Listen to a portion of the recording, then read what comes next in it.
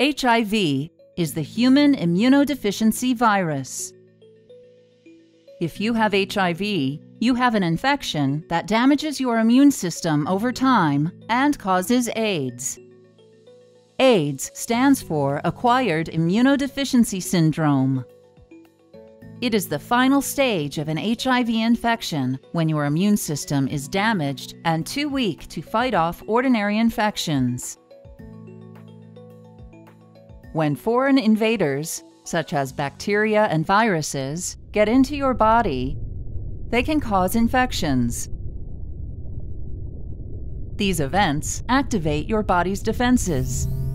The white blood cells of your immune system are part of your body's defenses. One type of white blood cell, called helper T lymphocytes, or helper T cells, strengthen your immune system's response to infection in two ways.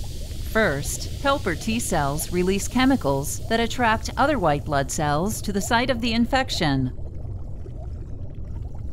These additional white blood cells attack the invading bacteria or virus, as well as other infected cells. Second, helper T cells release chemicals that cause other white blood cells to multiply. These new white blood cells create markers, called antibodies, which can identify the same foreign invader throughout your body. Antibodies attach to the bacteria or virus, marking them as targets for your immune system to destroy them.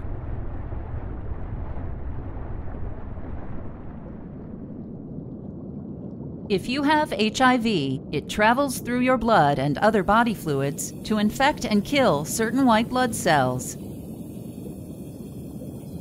The virus enters helper T cells, which are the primary target.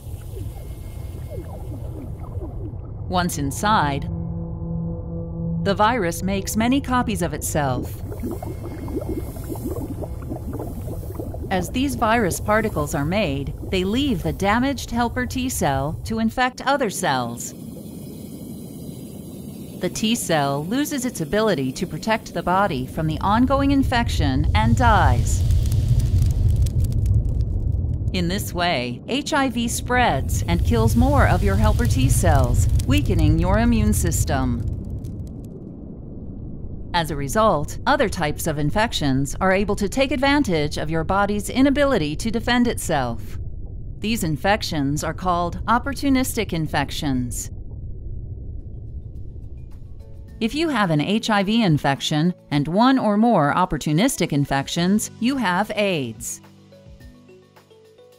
Some of the common AIDS-related opportunistic infections are inflammation of the tissues covering your brain and spinal cord, called meningitis, inflammation of your brain, called encephalitis, respiratory illnesses, such as pneumonia and tuberculosis, intestinal illnesses, such as chronic diarrhea caused by infectious parasites,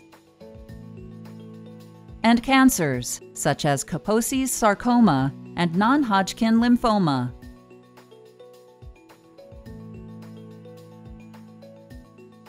HIV passes from person to person through infected body fluids.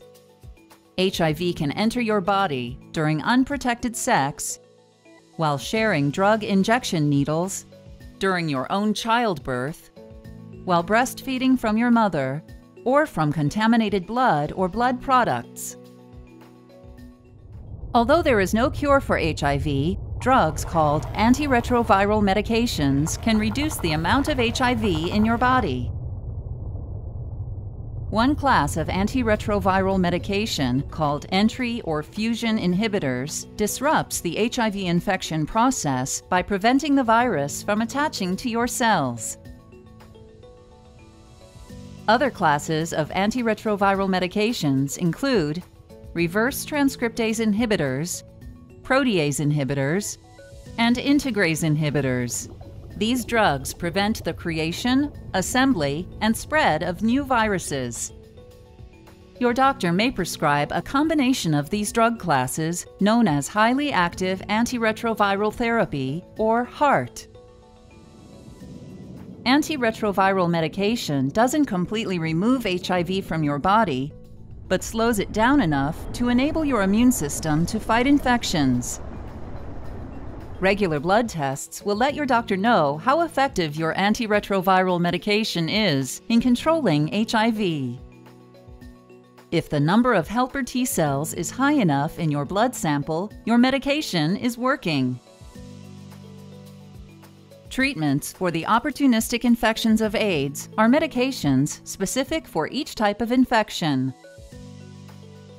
For example, your doctor may prescribe antibiotics if you have pneumonia or tuberculosis.